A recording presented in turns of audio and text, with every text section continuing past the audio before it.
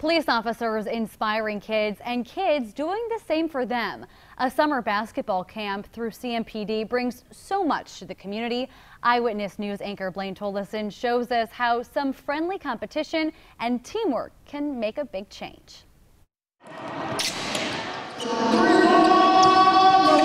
Police officers being hard on kids in the friendliest way. And that's so the men and women of CMPD don't lose a game of basketball to someone maybe half their age. Are you going to take it easy on them out there? No, we're going for the win. We lost last year, and so I'm very competitive, so we're going to go try to get this win. Winning on the court is fun. Camp Fusion, a week-long basketball camp held each year in Charlotte, is also about kids winning at life.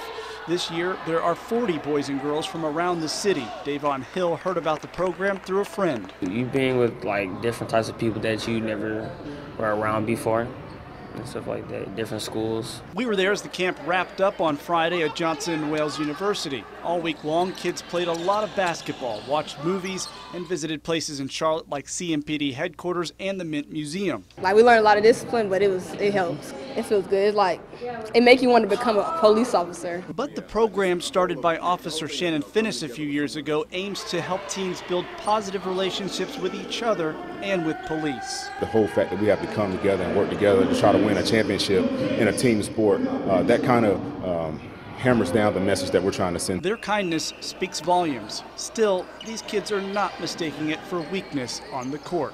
They don't care. They don't care that you're small. They're going to go hard on you anyway. From Uptown Charlotte, Blaine Tollison, Channel 9 Eyewitness News. And we found out the officers won the All-Star game versus the teens yesterday. The score was 62-50. That makes 2 victories for the officers in the last 3 years. The teens won last year.